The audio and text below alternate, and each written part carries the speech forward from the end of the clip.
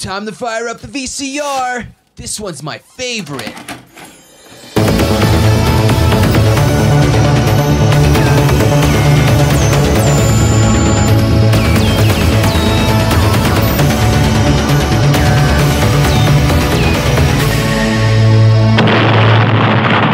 That was gold. Welcome to Analog Jones in the Temple of Film. I'm Steve. And I'm Matt. And we're a VHS podcast that looks at the trailers, box art, and behind the scenes. And we actually get to do a VHS this week. And it's our America month. Matt, introduce what tape you picked. I picked a movie called American Nightmare because it had America in the title. I love this because it is a movie that is shot in Toronto. Yes. Pretending to be Chicago, possibly, but kind of looks more like New York. Right. Which is very odd. Yes. Yes. Before I heard the crazy Canadian accents, I thought it was New York. I was like convinced. I was like, oh, this is like one of those basket case, driller killer type, like skeezy 42nd Street, New York movies. And then like some of those thick Canadian accents started happening. I was like, oh, yeah, no, this is super Canada. Yeah, you can definitely hear it, especially when you have some of the, like, super small side characters. Yeah. I'm trying to think, maybe one of the scummy characters that was holding all the beta tapes. Yeah. And I'm like, oh, I could hear a little bit of this. Yeah. A little Minnesota, a little Canadian mix. Did you look up and see what part of Canada this was filmed in? It's Toronto. It's because it actually sounded more like a Montreal or Vancouver, where the accents are even thicker. That's what I thought it would be. But Toronto, okay. Yeah, so I went and the only reason that I know that they're pretending to be Chicago in this is because I went to some Canada reviews of it. And they specifically wanted it to look like Chicago, and I'm like, I think it looks more like New York. I mean, they nailed the New York look. I wish they would have just embraced that, because they, like, nailed it. Well, all those 80s movies of the scummy... like, yeah, the ones, yeah. Yeah, you know, you've got, what is it, Maniac? Yeah. And everything where, well, I don't know, was Maniac New York? Yeah. Yeah. Well, they all looked that 80 aesthetic of, like, everything looks greasy and grimy and dirty and gross, and we got to get, you know, Reagan as president to clean up America, get those drugs out of the streets. Yeah, this was 83, so this is early 80s. So It has absolutely that look. But, like, I feel like the Chicago movies that I've seen from this time, they almost look more polished. I feel like that's what they needed to do, was add more of a sheen to it. Because when I think about, I mean, I know it was a little bit later in the 80s, but, like, the way they present Ferris Bueller, Chicago, everything's sleek. Or even Blues Brothers, that's from this time, 80. Everything's sleek. Well, and New York's supposed to be dirty. Like, that's the way that movies portrayed them. Well, one, we have alleys, so we can put our trash in the alleys and cover it up like humans. Yeah, that's right. Hide our shame. Yeah. We're very good at it. We're from the Midwest. Yeah, that was the thing. Now, I don't think I noticed any of the trash in the streets on this, but yes, I think they just, especially when they went through the theater in the movie, the, like, skeezy porn-playing theater. Yeah, that 42nd Street style theater, yeah. It's completely, yeah. So anyway, here's some details on this, and like I already said, it was made in Toronto, but for $200,000 in 1981. Wow. Yeah, and this was part of the Canada, like, people getting tax breaks. Canada was just handing out money to all these filmmakers, and this was during the time period of Canuxploitation? Yeah.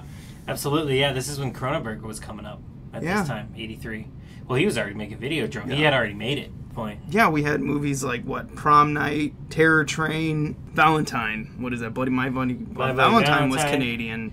Happy Birthday to Me was Canadian. Yeah, Cronenberg stuff like Rabid and Shivers were all that Canuxploitation genre. Was Scanners? Yeah, is that Canadian? Still was. Yeah, that's before he broke mainstream. Yeah, that was the last. That was the one that broke him mainstream. Okay. Was Scanners. Yeah, I didn't know if that one was taped in like Toronto. I think that one is still Canadian. All right, that's interesting. This actually was made specifically to take advantage of two markets: the VHS boom and the fact that we didn't have free porn on the internet, kids. So your dad had to rent something like this, and then every once in a while in the movie, they would shove in completely random, pointless nudity. Yes. That lasted too long. I don't know about too long. Some of these striptease in the strip club. Just about long enough. They were like 5 minutes. That one. I didn't check the counter. Couple of them too short, if you ask me. Oh, okay. So you're going to be playing the dirty old man on this podcast. I like it. That's my character tonight. Yeah, the executive producer on this was kind of like the king of Canuxploitation, which was Paul Lynch. Please don't call me David Lynch, Paul Lynch. He worked on the Prom Night movies. Well, yeah, he directed Prom Night. I don't know if he directed any of the other ones, but probably produced them. Yeah, he worked. I know that name from when we were doing Prom Night too. Yeah, here's a crazier thing. The director of this, Don McBrearty, maybe that's how you pronounce his name. He fucking won an Oscar for his short film 1984. Well, the film came out in 83 called Boys and Girls, and he won the Oscar in 84. Wow, so it was after this. Yeah. Because this was shot in 81, right? Yeah, shot in 81. Yeah. Stayed on the shelves for a while. I don't know why. Then they were like, this guy's going to win an Oscar. Put that tape out. That's hilarious. Yeah, it's funny. That's really all the behind the scenes on this. I mean, it's just a sleazy VHS that was kind of interesting because it found a lot of talent. And the only reason that I picked this movie up ever, the only reason I was interested in it wasn't in the horror section. It was in like the mystery suspense section, and it's actually labeled on here like that too. I picked it up because of the cover. I had never heard of it. I knew nothing about it, but this must have done well enough on VHS. Well, this was supposed to be like the Italian was it Giallo films, where it's that mystery literature where everything's kind of over the top, and it can't be just like a flat story where it's just like this person killed this person and we got to find them. They throw all this crazy I don't even know, like U-turns in it. Well, yeah, I would actually, that's a huge good point. I would actually say this is 100% the definition of a Canadian giallo film. You've got the Black Glove Killer. It's a mystery. You've got the people investigating the murders that get caught up in it. Like, it is prototype for those Italian mystery movies, but made in Canada. Yeah, and they even throw in like the people on the streets actually are the good people, while the people behind the desk with all the money are the bad one. Yeah. Very much of this genre. Is that how you pronounce it? Is it Giallo or Gilo? I always say Giallo. Giallo? But I think the L's are Y's, so it's like Giallo or something, but I can never say it. So I just say Giallo. Welcome to the spelling bee and grammar lesson on Analog Jones. Let's get into this. Why did you rent this / buy this? The cover. I had never seen it, and I'd never heard of it. Actually, up until we watched it, I'd never seen it or heard of it. It sat on my shelf. I picked it up when the video store was closing. I think this was the same video store that I snatched up G.I. Joe and Ferngully, which we done. So we're just going to do all those that I picked up at that video store. I love that you bought this at the same time as Ferngully. Yeah, same stack, for sure. Amazing. I knew, I had heard the title American Nightmare before because the Misfits did a song around the same time this movie came out, and I don't know if that was purposely timed or whatever. Sort of just was like, cool, I'll pick it up. No history with it, never seen it, never heard of it, never heard anybody talking about it. Didn't watch it until we did this podcast. Yeah, same. I'd never heard of this. You want to describe the box art on this bad boy?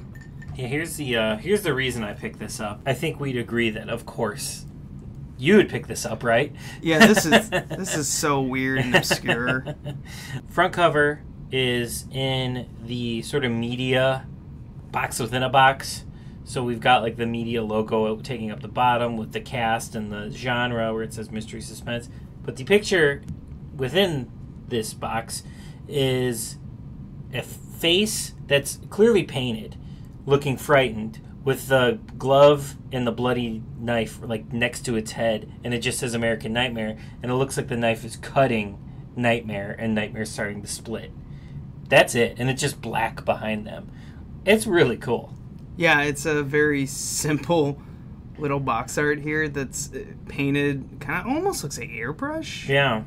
Yeah, it's definitely one of those. It's gonna catch weirdos like us. It's gonna catch our eyes.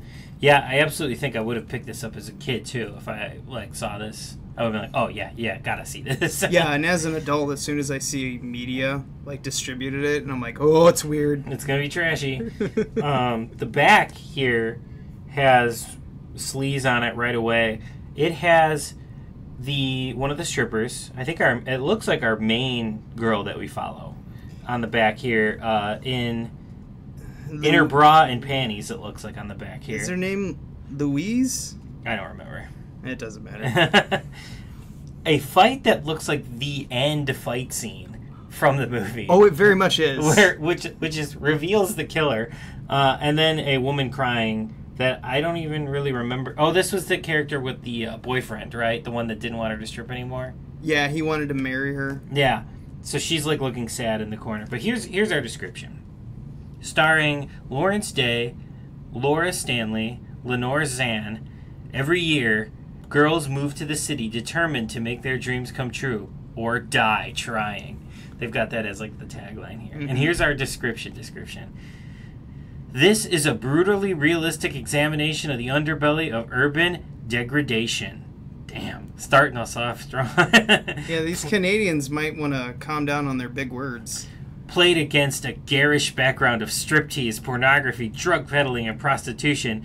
It is the story of... it is. I like how this is, it is. They won't actually say the title. It is the story of a young man's search for his sister. He finds an ally in her roommate, and together they investigate her life and her friends.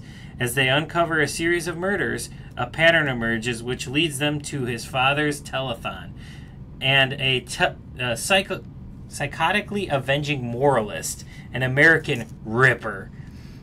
The reality surrounding a young girl's death and the occupation of her father's organization surface as American Nightmare. This shocking and revealing film is a story you won't soon forget. Recommended for mature audiences. Contains nudity. Color 85 minutes. Contains nudity. A lot of freaking nudity. Yeah. There's a lot of stripping. A lot of stripping in this movie. Yeah, they shove boobs in this, I would say, almost every 10 minutes. Yeah. Or less. There's a lot of man butt, too. So, I mean, at least it's equal-ish. There's boobs and butt.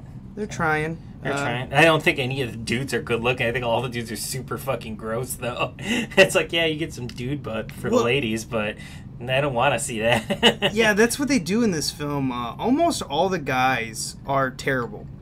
Yeah. Except our lead man, Eric, which is, man, talk about a dry actor. Yeah, very forgettable. Yeah. Oh. But he's pretty much him and Dolly. And I'll get into Dolly, but my favorite character is Dolly. You might have known that right when you watched it. She's great. She's fun to watch. My favorite character is the neighbor, the gay neighbor. I love him. Yeah, so that's fun. Dolly. Oh, who's the girl he's with? That he's... her name is Louise, I think. Oh, okay. Yeah, and then the sister's name is Isabella. So we'll explain all of this. At the very beginning, there is a young nude girl in a bed, clearly a prostitute, smoking dope. Got off a phone call that's like, well, here, I'll play it right here since we don't have a trailer, might as well. Yeah.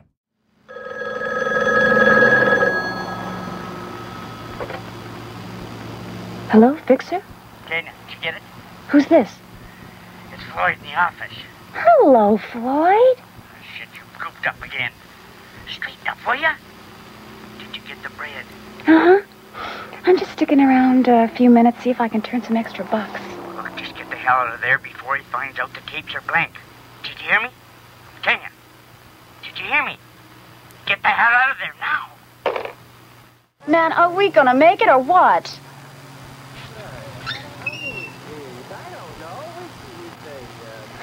Wow. Hey, that's pretty kinky.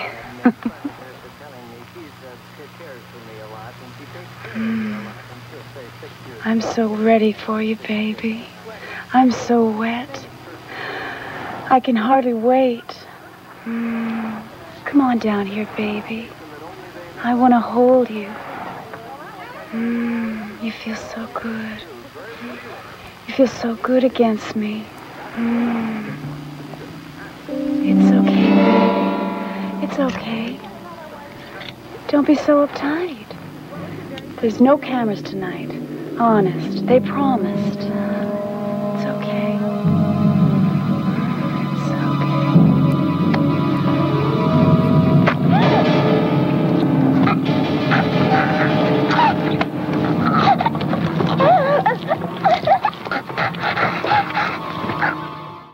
So she gets off this phone call. Get out of there! And she's like, I'm gonna try to pick up some more money off this guy. And by the way, that is a young Alexandra Paul from Baywatch, and she is barely legal. They said she just turned 18. Wow. So she was nude in there, and I was like, because like when you look at her, I was like, man, this looks like a girl from high school, like 16. It was creeping me out. Yeah. But anyway, which like it's gross that she's naked, but like it's kind of the point because she is too young to be in this world, and that's what the brother's looking for her. So it's kind of the point, but still creepy that she's naked in the first shot of the movie. Yeah, I mean, this opens straight up on the phone call over the credits, and then boom, it's just a girl smoking dope, topless, which then has an old man come out with plastic gloves on like a surgeon, and she's like, oh, that's kinky. Bullshit. No woman would say that. They'd be like, I'm gonna die. Yeah. This guy's definitely gonna kill me. Yeah, because she's like, oh, I'm so wet. And I was like, I'm uncomfortable. And I immediately wrote in my notes, what the fuck is Matt having me watch? Oh. I started this and I was like, yep, this is exactly like my kind of thing. This is the kind of garbage that I just watch when I'm by myself anyway. So, yep, this is right on brand for me. Dirty old Matt. So he grabs a beta tape after he cuts her throat. Yeah. Which I think was, he slits a couple throats in this. Yeah. Spoiler, it's a man. Yeah. If we didn't know that, but they go into it. They immediately don't really waste, even though this is a slow burn movie, they don't waste time getting to the main characters. Because then we have Eric, who had received a letter from Isabel about a couple days earlier saying she's in grave danger, which she really didn't seem like she was when she was on the bed. No one seems to be very concerned about Isabel being gone. Well, she was a wild child. The roommate is like, whatever, she does this. And, like, she's mixed up with these pimps and everything. It's just like, that's her life now. Yeah, and then Luis is her roommate, which also works at the strip club. She's like, yeah, no one seems concerned. And then he talks to Dolly, the transvestite next door, which is just glorious. I love this character. I forgot his... does it identify as a him or her in this movie? I don't know. Dolly, we'll say her. Let's say her to be politically correct. I think it's like he doesn't want to change. He just likes to dress up. He's gay and he's in women's clothing. Okay, so it would be he then. Yeah. Okay, so him. But yeah, and if anyone wants to explain the difference between a transvestite and a drag queen, I know I could Google it, but I want a fan to tell me. That's right. Somebody explain it. And we are very accepting people, so like you just tell it. We don't mean to be offensive if we sound offensive right now. We just don't know. We don't know that world. I think Dolly rocks. Yeah, no. Dolly is my favorite character. And is a smart character. Yeah. This actor showed up immediately in this movie. I was like, I like him. You looking for somebody? Oh, Mary. I hope it's me. I'm looking for a girl, Isabel. Isabel Blake. I was told she lives in this building. Do you know her? No. I'm her brother.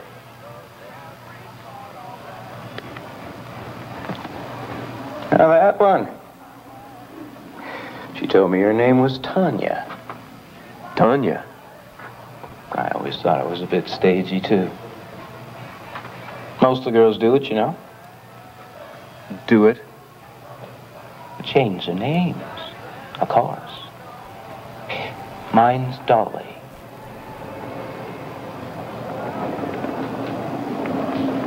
Anyway, she's not at home.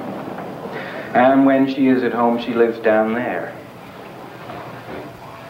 Right at the end? When did you last see her? A couple of days ago, maybe. Can you tell me where she works? Sorry, cat.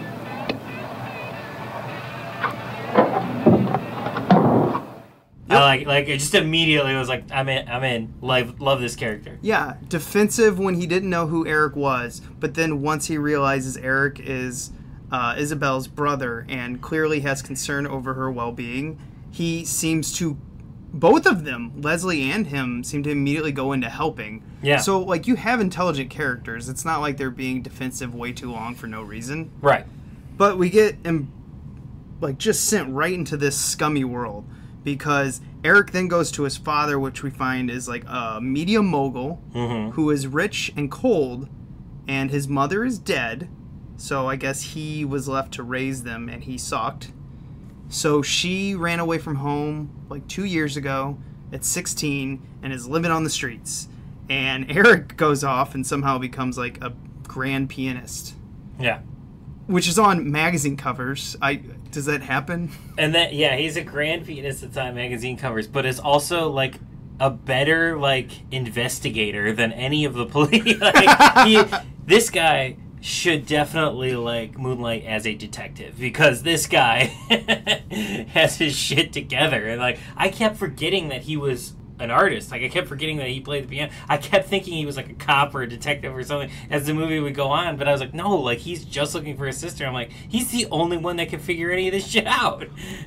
Pause. We have to put in our stripper right now. Let's go. Oh, okay. go. Yep. All right. Now we got a stripper in. Now we can continue talking about the movie. Plot. We'll just pretend like we're the movie here. Every 5 minutes, a stripper. Yeah. And a strip scene. And, oh, man, the guys in the fucking crowd of every one of these strip queens are like, yeah! Woo! Like they've never seen a nude woman a day in their life. This is like every crowd of people that have never been to a strip club ever, all in one strip club at once, just screaming and howling. I've been to a strip club twice in my life, ever, and it is fucking silent in there besides Yeah. So some of them you get in there. I've been on bachelor parties where it's just like a blast. Everyone's happy like that. But this was like a bunch of like old men, like 40s and 50s. They're like, oh, my life's over. Might as well see some hoo-has before I go. Yeah, you're like, and they're screaming like they're college kids. Yeah. Like, come on. Yeah. But it did make me laugh. It is of that time period. It's just so of the time. It's like, yeah, it's just great. It's wonderful. Sadly, this is like when women are treated like complete objects. And that's the point of this movie. Like Independence Day, when we saw Vivica A. Fox as the stripper. Yeah. She was like owning it. She's like, I'm doing this to make money, to kind of maybe even an art form, and she was proud of it.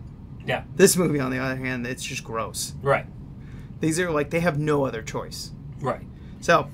And I mean, the movie has questionable intentions with it, where it's like, it shows them as real people and not just like you see the stripper. It has questionable intentions in that, like, it's almost saying that stripping is a scummy world, which it's not, because of Vivica A. Fox's character. Some people love it and embrace it and everything like that. It's saying like stripping is scummy, but these people are good, and it's like, well, okay, your intentions are kind of good here, movie, but yeah, it is interesting because it's surrounded it with a scummy world. But it's not like their manager was really... Well, their manager wasn't treating them great, but he wasn't mistreating them. Right. And some of them were actually doing it because they liked it. Right. The main character, Louise, was doing it because she felt like she was an artist and could express herself doing it. Right. And then you had the blonde girl who didn't want to leave because she enjoyed it, but the boyfriend was like, you gotta stop doing this. So it was a very odd... Like, they're trying to expose the underbelly of the city, which they do, but at the same time... The characters are so kind of likable. Right. It's very weird. Yeah, I don't know what their intentions are good here. I can see that, but I'm not sure what their message they're going for. Well, it gets so muddled. Yeah. You reminded me, and maybe I'm jumping ahead here in the plot, but like obviously our main character and what's her name, Louise, fall in love, obviously. The roommate and the main character. Yeah. Obviously, the guy's looking for his sister and her roommate. Please tell me you're going to talk about one of the most awkward sex scenes of all time. No. Better. The seduction strip scene. Incredible scene. Like... That actress is going all out. Yes. Like, I I like in no way during that scene was I as a viewer titillated, but I was like this is actually a great scene. Like it was like the director was having so much fun at it or something, and she was having so much fun in the scene. I was like, damn, this is a good scene in this movie. Yeah, she did such a good job that I'm like, you know what? I think she and him probably had something behind the scenes. Because he's sitting there like a fucking flat board with no expression. He's nothing. But she's going all out, like seducing him on stage while everyone out, like it kind of grows silent in her music. And then you're like, wow, this actress fucking went all out. And then the David character, or Eric, stabs a dude in the fucking alley to get away. Like, I guess he was being mugged. Yeah. And then she's like, oh, I'm boning him. It's just like... He stabbed a dude for me. Yeah.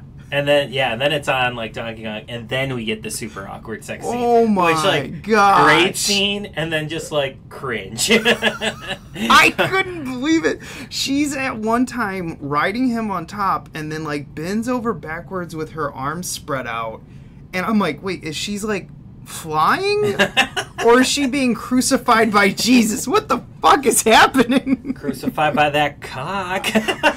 Hey-o. Gross. Oh, it's such a bad scene. Yeah, it's ridiculous. It's absolutely ridiculous. And after I like loved that one scene, I was like, wow, that's a really good scene. Versus that, I was like, oh no, we're back in American Nightmare.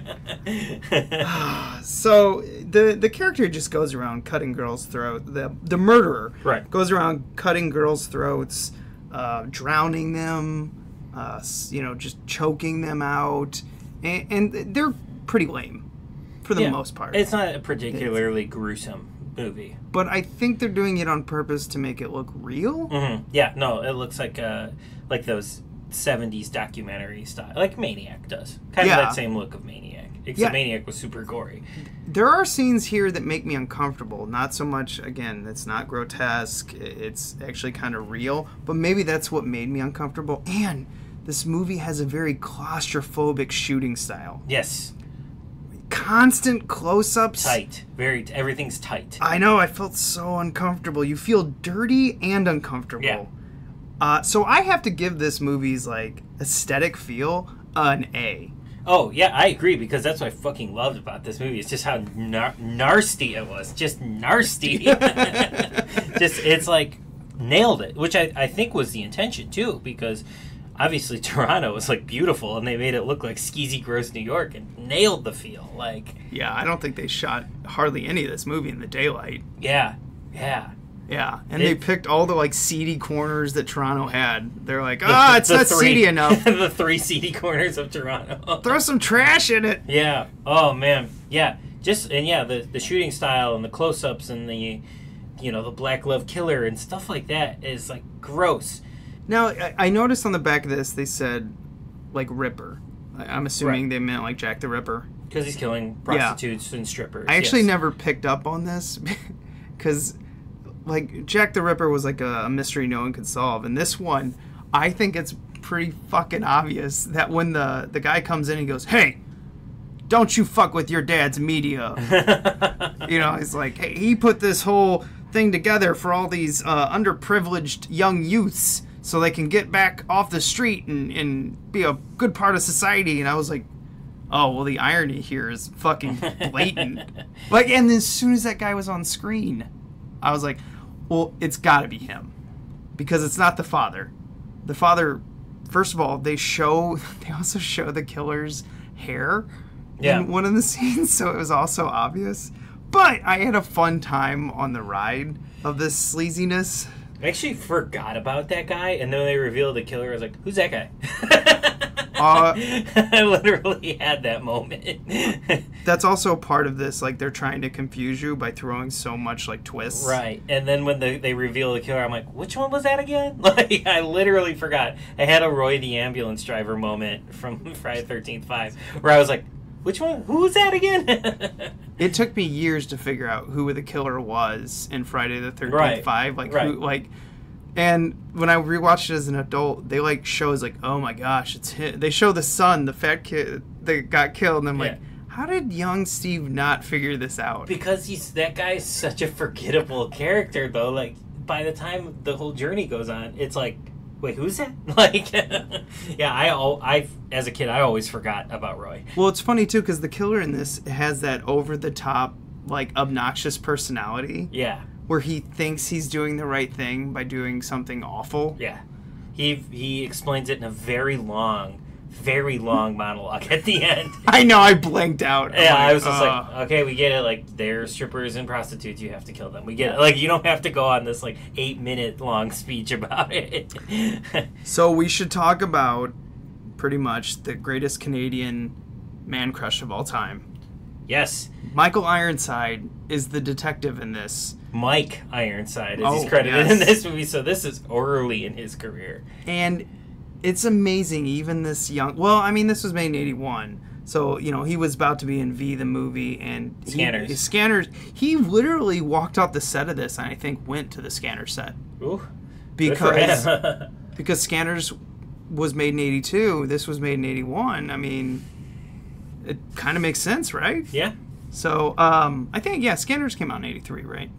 Scanners was made in 81, came out in 82. Oh my gosh, so he just did these basically the exact same. Yeah. But he's captivating on film. So you talked to this Louise Harmon? I did, but I'm sure she was keeping something from me. Okay. We'll have a look into it. Can I reach you through your father? No. This is strictly between my sister and myself. Whatever. The first sign of anything, we'll be in touch. Thanks. Yeah, Eddie. Can I see you for a moment, please?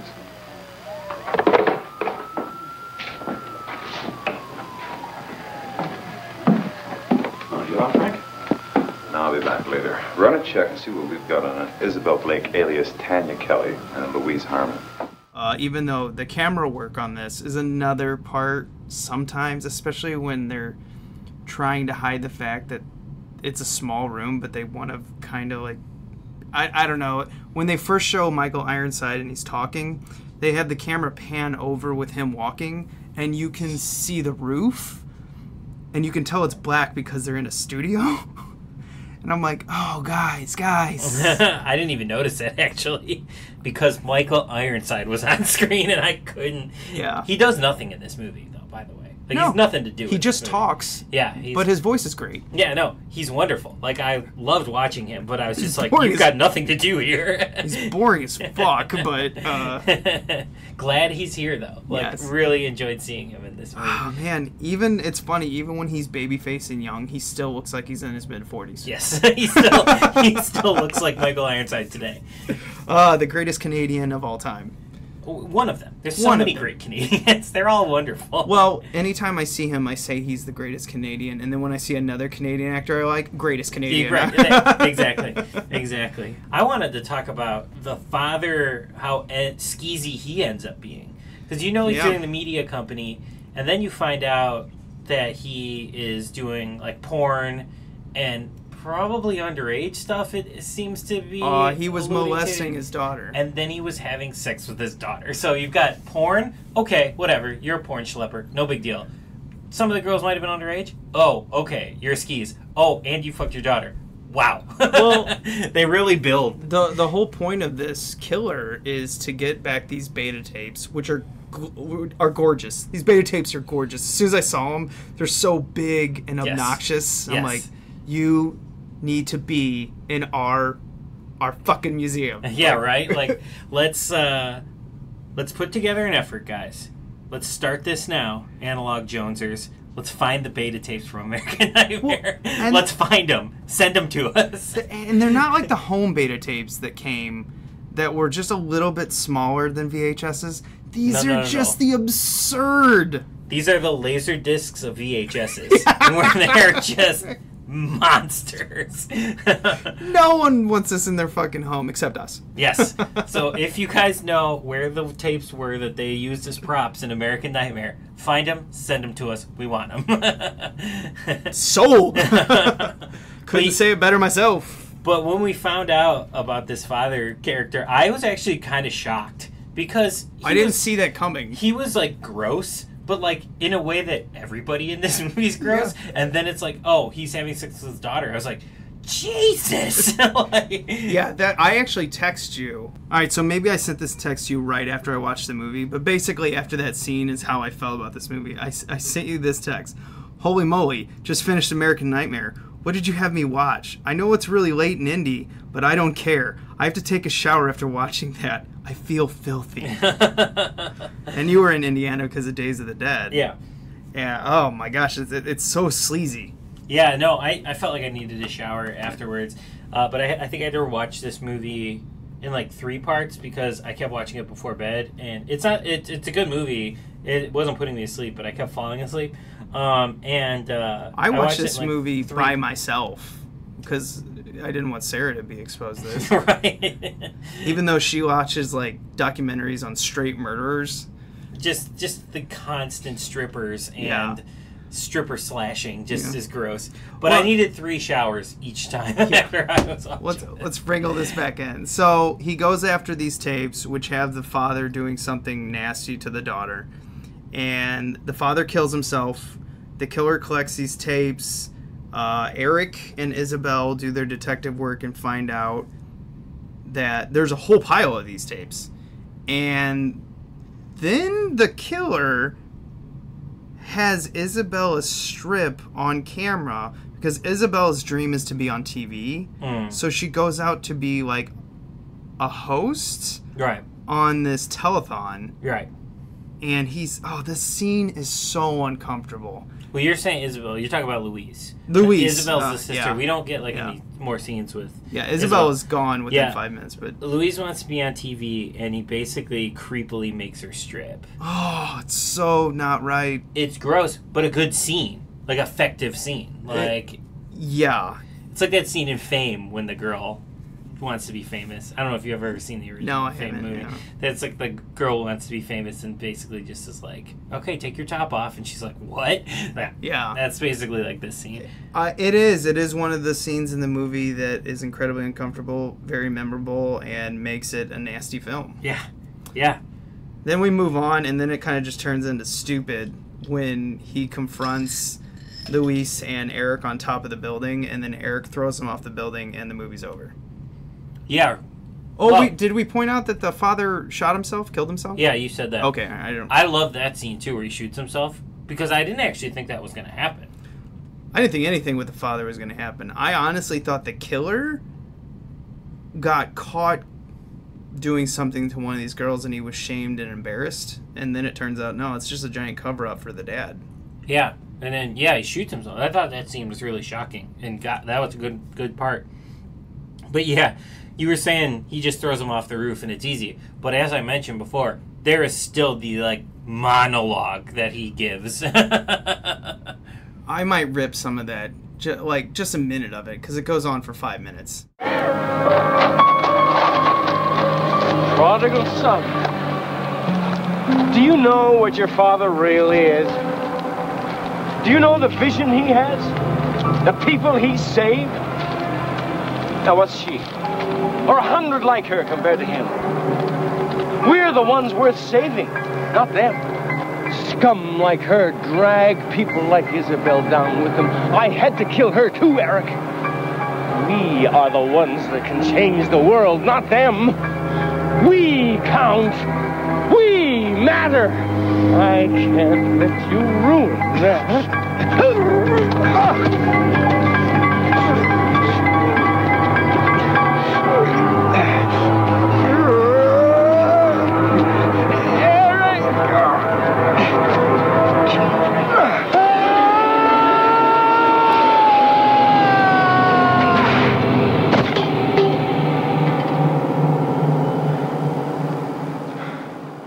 It's hilarious. And the thing is we already know it's the killer. We already know why the killer's doing it, and he still tells us. Yes. It's quite great. It's quite wonderful. Because I think the father does some exposition too before he kills himself.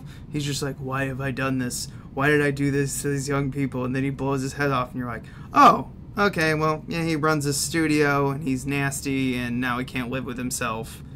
And now this guy's trying to get all these tapes back. Got it. And he's just like, Now let me explain to you why I'm doing this. Like, no! We got it! Oh, man. They're like, no, but we got to pad this runtime out. Him explaining it actually did confuse me for a second. I was like, wait, what? I like thought I had it, and now and I was like, and then it came around and he finished it. I was like, no, that's what I thought the first time. Like, it literally lost me for a second and then came back, and I was like, okay, I was right. Okay, I know what's happening. That's it. You want to talk about now the trailer that came after the movie? Yeah. I fast forwarded because I know these old tapes, media had done it, and I know Universal did it, but these early 80s tapes tend to have trailers after, so I was like, let me check. I fast forward through the credits and get to the trailer for a movie that I don't know if you've seen. I have seen, I love, and I have the poster in my apartment for The Seduction with Morgan Fairchild. Morgan Fairchild is Jamie Douglas, a woman who has everything. Everything except privacy. Jamie, I want to make love to you. This guy is dangerous. He stormed into Jamie's house yesterday and terrorized her. There's not a hell of a lot I can do about it. Everything except protection. Hi, Jamie. Would you get out of here? Come on, wet your lips. Squeeze. Leave me alone! Leave me alone! Get out of my house! Punk? Horny? Pull the trigger. We are not murderers. Everything except a choice. I'm not a violent person. You might have to become one, darling. Morgan Fairchild, alone, frightened, trapped like an animal. Now she's fighting back with the only weapon she has, herself. Morgan Fairchild, Andrew Stevens, The Seduction.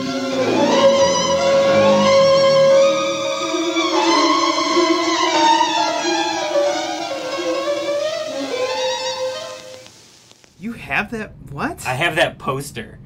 It fell down, so you've probably never seen it in my apartment, but it used to be up and it fell. But why? Because the movie's amazing. It's David Schmoller who did Tourist Trap and Puppet Master, so it's a weird movie. Oh, that makes... Well, the trailer's weird. Yeah, and it's basically just like a famous person being stalked by a stalker, but the way they do it is so good. I highly recommend the movie. It's called The Seduction. Tell them just about this trailer for a second. Well, okay, so this trailer has... This woman's being stalked. She's famous, clearly. But what is so funny is the men have to go out in front of the camera. Because they show this scene in the trailer. And the guy's like, no, you don't understand. She feels scared. She's scared. She's a woman and she's scared. And I was like, yeah, we got it. And the detective or whoever was just like, we can't do anything about it. He's like, I know she's a woman and I know she's scared. Like, they didn't clearly, I'm making up a little bit of this, but that's what it felt like. I was like, she can't speak for herself? Right, yeah, like all these men have to tell the audience how she feels.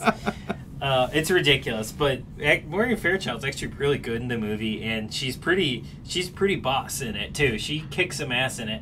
I think it's a super fun movie. I think it was I'd never seen the trailer before, and it was really fun to see the trailer after this, and I was like, oh, shit. Seduction. Yeah, I didn't realize, now that we've talked about this film and other Canadian films, like I didn't realize how scummy the Toronto Canadian club was in these Canuxploitation movies. I have a hard time saying that. Canuxploitation? Yeah. I love these Canuxploitation movies. This one felt different because of the Americanizing, though, of it. Because usually the Canuxploitation movies look, sound, and are violently Canadian. Yeah. This one feels New York-ish, though. Yeah, this one is made in Canada, written like an Italian mystery novel for Americans. Right, right. Wait, what? and I'm glad you had that history on it, because I didn't know if this was a retitle. Like, if they... But if they're trying to set it in Chicago, then obviously this was probably the real title. I couldn't find any other titles when I looked this up. Everyone was making stuff for the American market at this time period because we are consumerism at its best. Yeah. And especially at this point, they were just printing money on these. This tape, this movie cost $200,000 to make, probably another $100,000 to distribute because, everyone knows they didn't do any marketing. And then they probably, doubled their money on this easy. Maybe even more. Oh, I'm sure media. I don't know if the filmmakers ever saw any of it, but I'm sure media made a killing on this. I doubt any of the filmmakers. Maybe Lynch did. Yeah. Paul Lynch, because he probably saw some box office too, whenever this got released in Canada. I'm sure he got some of that. Or he was already on a deal anyway, because it seems like he did like 3 or 4 movies right in a row with media. Oh, okay. Distributing it. Yeah, he probably saw the profits then. So, well, that about covers it for American Nightmare. Would you recommend this to viewers if they caught this in the thrift store or in a closing video store or came across this one? Not general audiences, but if you like weird mysteries, I think this is right up your alley, and I think this plays even today, even though it has some bad acting out of the lead actor and some weird shots. There's something about this that it's sticking to my bones. Yeah, I think I would recommend it to our listeners. Like, if you're listening to this podcast, you probably would like this movie. Well, there is an audience for these 90s and 70s thriller mysteries. Yes. I think if you like 90s thrillers and ensemble cast type movies, which there was so many in the 90s, I think you would. This is like, travel back in the time. This is made in 81, but clearly it's more like a 1975 film. Yeah. Yeah, like this one is for people that like 70s skis. This is for people who like those New York scummy movies. This is for people who like thrillers. This is for people who like 90s thrillers. This one's got a lot of ground it covers. You've got to know what you're getting into though here. Like, know that it's going to be like a trashy movie and don't expect high art. But if you know you're getting something a little grosser and a little fringe, this is an awesome title to add to your collection for sure. Yeah, this is kind of like the ugly coffee mug. Yeah. It might not be the prettiest, but damn it, it really... it really serves its purpose. Yeah. So let's move on to the museum. Yeah.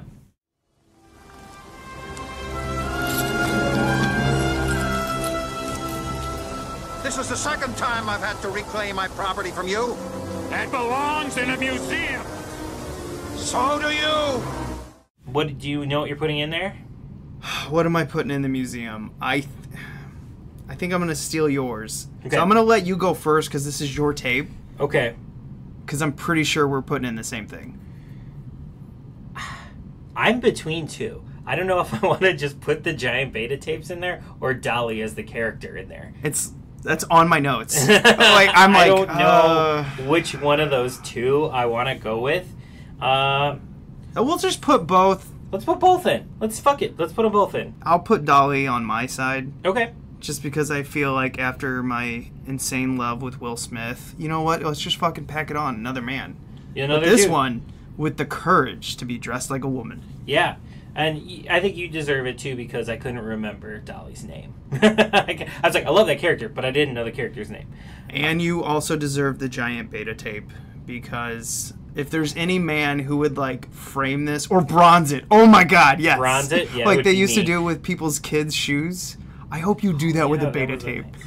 If somebody finds me a beta tape used on set in this movie, I will bronze it and I'll put pictures of it. And then I will get it bronzed. And Ashley will have to look at that damn thing every day. And just shake her head and be like, what have I done? So to fill out this episode with a little bit more, because, we love talking, we're going to do we talk a lot? After talking an hour and a half about The Purge? You should fucking try to edit this shit. We're going to do a top 3, not 5, not 10, top 3 Michael Ironside performance. But let's make some rules on it. 1, he has to be, I'm not going to say the star, but he has to be kind of a lead. Okay. Or at least a semi-lead. That changes a couple of things for me, but okay. So that knocks out a movie like this, which neither of us were going to put in for Michael Ironside. Right. But you know what I mean. It knocks out Terminator Salvation for me. I really like that movie. I don't know what's wrong with you. Me neither. So I'm going to go with my... Can I mention the honorable mentions? Do them all. Get them all. My honorable mentions were Starship Troopers, obviously. Okay. But he needed more screen time on that, and he just didn't get it because we had to fucking put up with Johnny Rico, which I also love. All the V Final Battle, V miniseries. He was one of the funniest, over the top, like, let's blow them all up character. Mm-hmm. The other one is Highlander 2: The Quickening, and I only like that because that's pure trash. I've never seen that one. Never seen it. Oh, you fucking really? No, I've only ever seen the first Highlander and some of the show. That's it. Wow. And then Turbo Kid. That one was a tough one for me to leave off. But the three, I think, here are gold. So I'm going to do it. My number 3, The Machinist. Okay. Never seen that. Never seen that movie. Well, Michael Ironside's character loses an arm in it. Mm. And he is such an odd, menacing character in it. And him and Christian Bale just talking, I could watch that all day. They're just so damn captivating. So, that's my number 3. What do you got? I think for my number 3, I'm going to pick an odd pick, but I really liked his character. It's not like my favorite movie of his that he's been in, but I liked this character. Extraterrestrial from 2015, maybe 14. He is a pot farmer, but he knows all about the aliens. He is having a fucking blast in that role. Yeah, he does so many independent movies now that it's hard to keep up with all of his roles. He has almost, I think, 200 acting credits. Yeah, I just wanted to double check my list here, and I pulled up his IMDb. He has 267 credited. Oh, wow. Yes. Wow. But he ends up sort of being one of the heroes. He becomes sort of one of the... He's the and in that movie, basically. He has such a fun time. It's a good movie. It's not a great movie. It's a good movie. But definitely watch for his role. It's super fun. Well, do you remember him on The Forbidden Zone, that, like, 1980s, like, sci-fi, where he plays the alien? I remember it, but I don't think I ever watched it. That's one where you can tell he's straight up just having a blast. When he's having a blast, man, it's so fucking good. My number 2 is Total Recall. I mean, he basically is... he's the bad guy I give a shit about, man. He's so ruthless in it. He just, like, shoots innocent bystanders. He shoots the prostitute with 3 boobs. I'm gonna blow your mind right now. I've never seen Total Recall. What? I've never seen Total Recall. That's why you never react when I yell, Quaid! Well, I know that. Like, I know the quotes. I know, get your ass to Mars, or whatever it is. I know all that. I know the quotes and things, but I've never seen the movie. I fucking love. Oh, yeah, Total Recall is one of my favorite of all, and he's one of the best. Oh, my gosh. So there's a story about that. I can't remember what movie he was doing, but he wanted to do RoboCop. And he had heard about, what's the director? Verhoeven. Okay, so he wanted to do RoboCop, and he'd heard about Verhoeven, I guess, from, like, one of the stunt people that were going to work on it. And he made a phone call, and they're like, oh, you know, we've already got it cast. What's his name? Red plays the character that he wanted to play. I forget that actor's name now. Yeah, so do I. It's not coming to me. But he's fantastic in it. So they're like, we already got the casting for that and everything. But Paul Verhoeven ended up watching him in some, like, Western movie where he was, like, a marshal. It was one of the movies Nick Nolte. It's when Nick Nolte was a leading man in the 80s. Gotcha. And he was in it. Paul Verhoeven saw him, really liked him, and basically said he's... Richter in Total Recall. He's like, that's my man. And they cast him. Boom. He also considered Clancy Brown. Oh, wow. But he thought Clancy Brown had too much of a boyish look. And they ended up getting to work together in Starship Troopers, all 3 of them. Yeah, it's crazy. So, Michael Ironside really loves Paul Verhoeven, calls him a genius, and says he's one of the greatest storytellers he's ever worked with. I'm not going to argue there, though. Dude is a fucking genius. So. Yeah, I mean, it's Michael Ironside. I wouldn't argue with him no matter what. He could be like, Fairy's a real kid. I'll be like, yep, okay. Ironside said it. I fucking believe it. Put him on a flag. What's your number 2? My number 2, I'm bringing it back from the podcast. Prom Night 2. So fun in that role. Another one where he's just having a blast. See, but is he in enough of that? I guess he is. Yeah, I think he is. He's the catalyst. He's the reason for the whole thing. That's fair enough. And you can listen to all of our thoughts on that movie if you go back and listen to our episode on Prom Night 2. But I fucking loved him in that movie. That's one of the most fun movies I've done. I've watched in this our podcast. Yeah, it's fun. My number one is Scanners. I've also never seen Scanners. Oh my gosh, Matt, you were blowing my head apart. Yeah, I just Scanners you. Yeah. Yeah, all three of the titles that you just mentioned, I have never seen. Oh my. And like, I've seen Scanner Cop 1 and 2, but I've never seen Scanners 1 through 3. Never seen them. I just missed it. Like, it's just one of those things that got by me. Just like Total Recall. It's like, I never didn't want to see those movies. It just like got by me, like, all these years. I have both of them. I've just never watched them. Wow. Wow. Sorry.